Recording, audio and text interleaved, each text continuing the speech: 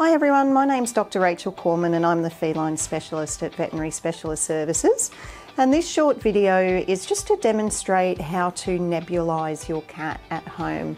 This is my beautiful model Snow, and she's going to help me demonstrate this procedure this morning. So generally we'll recommend nebulisation for cats that have chronic lower airway diseases, potentially such as feline asthma, and it can be really helpful for cats that are having flare-up of their asthma, and also cats that have chronic nasal discharge and maybe rhinosinusitis or other types of chronic sneezing. And it's a very, very good way of just helping to dislodge some of the nasal discharge that's in the nose, and also just helping to improve overall airway health and hydration as well. Sometimes we'll ask you to put specific medications into the nebulisation chamber, such as antibiotics or bronchodilators, but other times we'll ask you just to put in saline or tap water. So we'll make sure that that's clear to you in your instructions, but if you have any questions, then please don't hesitate to contact us at the clinic at any time. This is a little portable nebulising unit from a company called Breathatech. You can find their information and a link to their site on the website, and you can just purchase these online. I really like these units because they're nice and small, but more importantly, they're actually really quiet for cats, and the cats tolerate them really well. So basically what you do, this is the little chamber for introducing your medications. Has a little flip top lid and a seal in here, like so.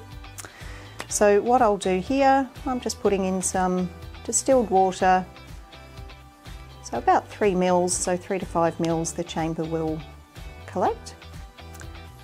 And then you basically just slide this down until you hear the click. The button to switch the chamber or to switch the nebulising unit on is at the top.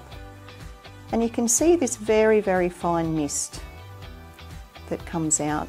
It does make a very, very quiet hissing sound, which some cats can be a little bit nervous of, but this is one of the quietest units that are available on the market.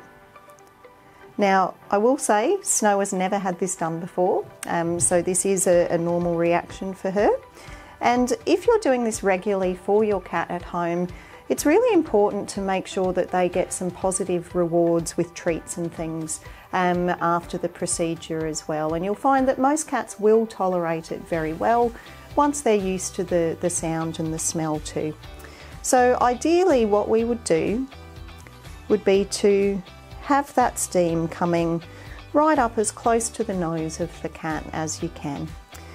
Alright, and then other ways that you can do it if you have a cat that you find it really hard to get that cat to tolerate the steam therapy is to actually use little chambers like this one. And you can make a chamber like this really easily. Just go down to your local supermarket or your local hardware store and just buy a large plastic box.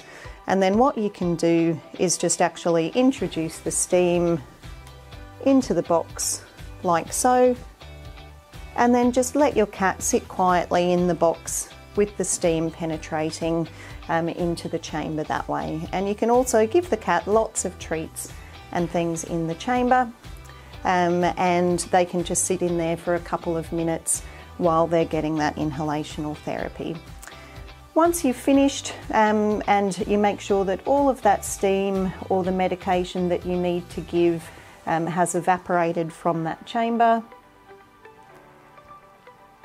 there's a little button down at the bottom here, so you just press that, take the chamber off, and just gently rinse out the chamber so that there's no residue. Just using tap water for that would be fine.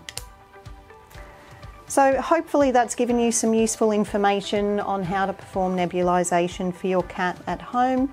Like I said, it's really important to just try and get the cats used to the procedure very slowly, and certainly things like positive rewards and positive reinforcement for cats like that is going to be really, really useful to to improve their acceptance of that procedure. As a side note, if you do have to use the chamber technique for your cats, it's really important just to never leave them unobserved while they're in the chambers.